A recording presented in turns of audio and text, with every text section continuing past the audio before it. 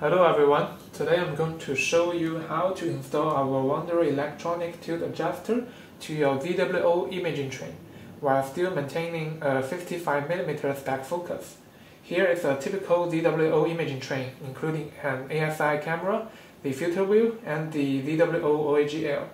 The first thing you need to do is to remove the 5mm tilter plate in front of your OAG.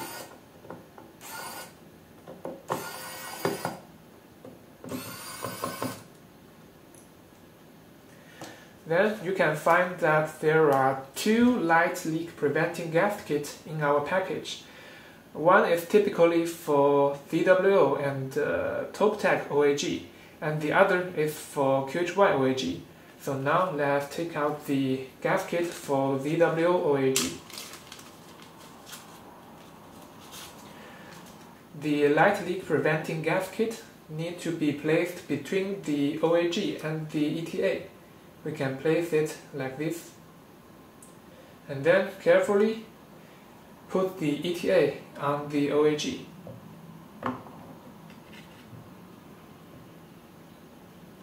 Then you can take out the short screws we provided in the package.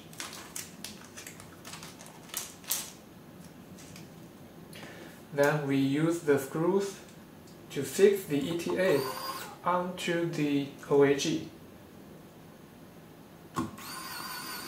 There are 6 screws.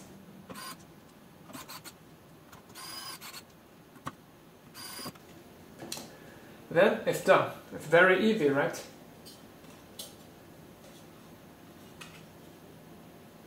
It still maintains a 55mm back focus.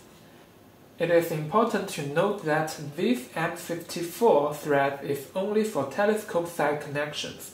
It is not allowed to use this M54 female thread to connect to your camera side devices. If you want to connect your ETA to your camera side devices using threads, you can buy our M54 female thread adapter for Wanderer ETA. It is also very important to note that if the outer diameter of your telescope side adapter is larger than 76mm, you can just remove this silver ring. Like this.